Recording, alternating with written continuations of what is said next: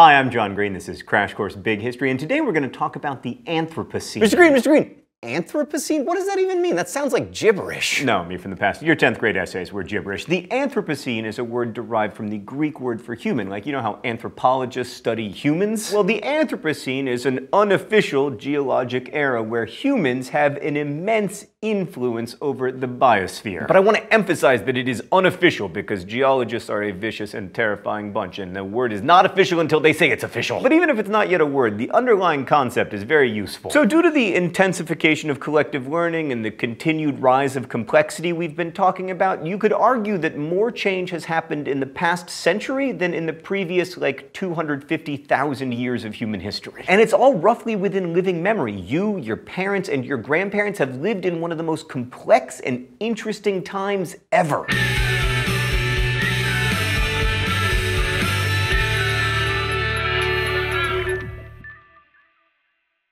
So since 1800, we've had a Cambrian explosion of innovation and discovery. Like in the last few years alone, we've discovered a fundamental particle that weaves together the fabric of the universe, the Higgs-Boson. We discovered the largest ever black hole, which is about 17 billion times the mass of our sun. We found preserved woolly mammoth blood. We even have electric cars that go more than 125 miles per hour.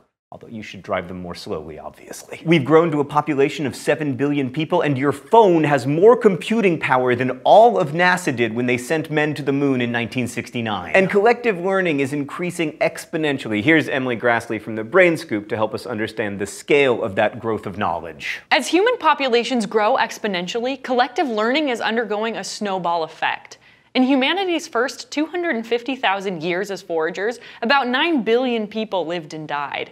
Thanks to agriculture, in the last 1,000 years, about 55 billion people have lived and died, and 7 billion of them are around now. This is great for rising complexity. We now live in a unified global network of billions of brains. Communication is almost instantaneous, and we harness the power of the Earth and Sun on a massive scale. The potential for new breakthroughs in technology or in our understanding of the cosmos is heightened by all of this. It's all part of the continuous rising complexity in big history, a trend that has been proceeding for over 13.8 billion years, from gas clouds to stars to single-celled organisms to trilobites to dinosaurs to culture. The beginnings of the Anthropocene weren't all sunshine and daisies, however. The late 19th century was marked by an increase in the destructiveness of weaponry. A number of colonial empires covered the entire Earth, with the exception of a few non-European states which managed to maintain their independence, and mounting nationalism and bigotry led to some terrible chaos in the early 20th century. World War I killed 15 million people. The Spanish flu, which followed it and spread largely as a result of the unified global system that had previously been so valuable to collective learning, killed off 3 times as many, and 50 million people were killed during World War II. Such is the devastating cost of increased innovation and connectivity. Following World War II, a new wave of industrialization entered East Asia, Central and South America, the Middle East, and other areas. Newly developed crops, especially strains of wheat and rice, helped places like India and China, which in the mid-20th century still suffered famines. Their populations exploded, for better or worse, and we harnessed the power of atomic fission, putting immense power in the hands of humans to be used for good or ill. It's the threat of nuclear holocaust combined with the possibility of an asteroid impact or supervolcanic eruption that makes scientists like Stephen Hawking encourage the colonization of the solar system to increase the chances of our species surviving. Coping with scarcity is the bottom line of much of organic history, encompassing all species, including humans. So for most of human history, the world was separated into 4 isolated zones. The agrarian communities within those zones were largely subdivided into separate social orders and classes and varying degrees of wealth. And the number of the wealthy landed gentry and aristocrats in the average agrarian civilization, whether it was Mughal India or Louis XIV's France, was between 10 and 20% of the total population. So at most, 20% of people were not poor. Today, in a united global system, except for North Korea, if you earn more than roughly $20,000 per year, as most working adults in the developed world do, you are in the top 20% of the world's richest people. You are part of the global aristocracy. But I should note that a couple things definitely have changed. For one thing, if you're part of the global aristocracy, you are enjoying a standard of living better than what kings had only a couple centuries ago. You probably have a refrigerator, you flip a switch and the lights come on, you have antibiotics, at least for a few more years. I mean, admittedly, Netflix doesn't have any of the good movies, but that's still a better entertainment option than what Louis XIV had. All he had was public executions. And hopefully the average person in the developed world today is a little more enlightened about the challenges of poverty than an 18th century aristocrat would have been, but the jury is still out on that one. I mean, that's why first world problems is a meme, right? But how we behave toward the developing world in the next 100 years will determine much of how we are viewed not only by them, but by the thousands of future generations that come after us and read of our deeds in history. So, is human history a story of progress where life has become better for most people over the course of 250,000 years, and will life continue to get better for most people during the Anthropocene? We're gonna try to answer that by looking at the Anthropocene in light and shade, which is basically just a list of pros and cons. Pro. Since 1970, manufacturing jobs have lifted approximately 600 million people out of poverty. Modern technologies can now feed and clothe more humans than ever before. Con. More people in the developing world are forced from traditional ways of life and into factory jobs with poor safety standards, long hours, and measly wages. And a lot of the goods that they produce go overseas to enhance the standard of living of a prosperous and wealthy developed world. And while the ratio of impoverished to wealthy countries in 1820 was about 3-to-1, today it's closer to 72-to-1. Standards of living may be increasing on average, but the wealth inequality gap is getting wider and wider. But pro, we have managed to harness a lot of energy. Our use of coal and oil and nuclear power.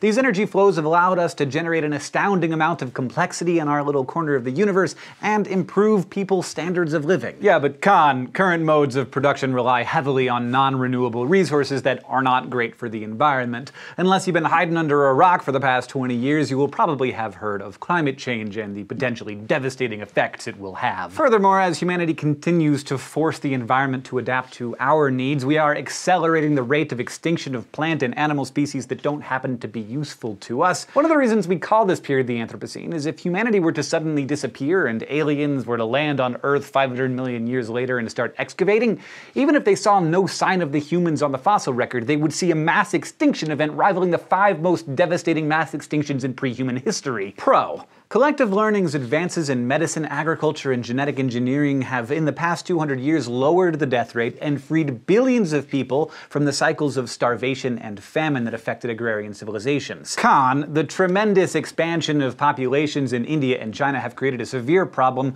for the infrastructures of those countries. We now have 7 billion people on Earth and will grow to between 9.6 and 12 billion later in the century. Yet at our current rates of consumption and modes of production, the world could only support a population of 2 or 3 billion people who enjoy the same standard of living as people in the United States do. China's population may level off by around 2050, India's might level off by 2070. But sub-Saharan Africa, a region of the world that already suffers from the highest levels of poverty and is least equipped to deal with problems of overpopulation, is set to expand enormously even past the year 2100. Add to this the likelihood that climate change will reduce the amount of arable cropland on the Earth by 10 to 25%, and we may have a severe population problem on our hands. And as we can see from the population cycles of the agrarian period, overpopulation tends to spark more violence. Pro, in the long term, development of a country's economy tends to change demographic trends. While an agrarian civilization benefited greatly from a farmer having half a dozen kids, first to combat the high infant mortality rate, and second because by the time they were 12 they could help out at the farm, today kids take 18 to 22 years to educate. And they're expensive. Also, adults end up having other opportunities open to them. Fewer kids, more hours on the Xbox, or pursuing a law degree, or a high-flying business career, whatever. Economic development can slow population growth. In many of the developed regions of the world, populations are stabilizing, which is why it is important to foster economic growth in places like sub-Saharan Africa. Con, but what drives a lot of that economic growth?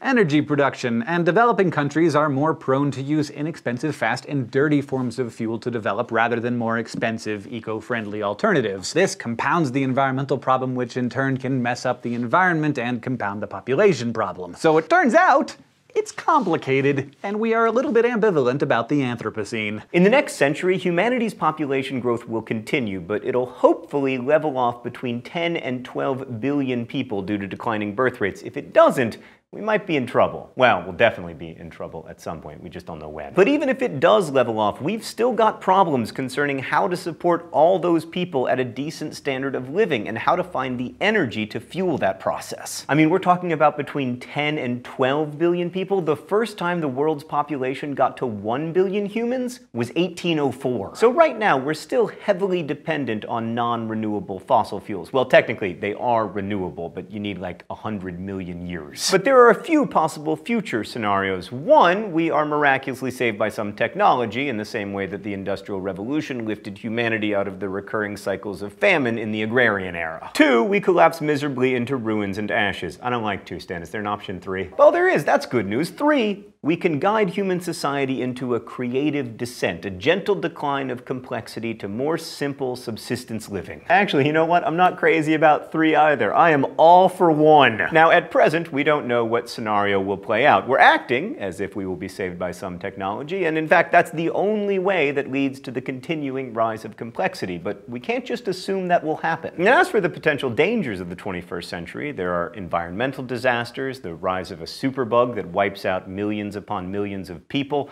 possible global conflict, or a rise in instability. The next 50 years will be fraught with a lot of risk, but if we can somehow make it through what some call the 21st century bottleneck, things start to brighten again. We'll be a stable population of 10 to 12 billion increasingly well-educated and interconnected innovators, and that's great for collective learning in the 21st century. Who knows where such massive potential could lead? It's important to remember that while there are 7 billion people in the world right now, many of them don't have access to good education, and that limits their innovative potential. If in the future we see less poverty, as we've seen in the last 20 years, and more access to education, I'm kinda hopeful. As far as we know, we are unique in the universe, and if for nothing else, it is our duty to our own innate curiosity to survive and to see where this rising complexity leads. Our task as a species in this century is to survive it. If we can just manage that from the end of the 21st century, the universe may take us in 1,000 astonishing directions.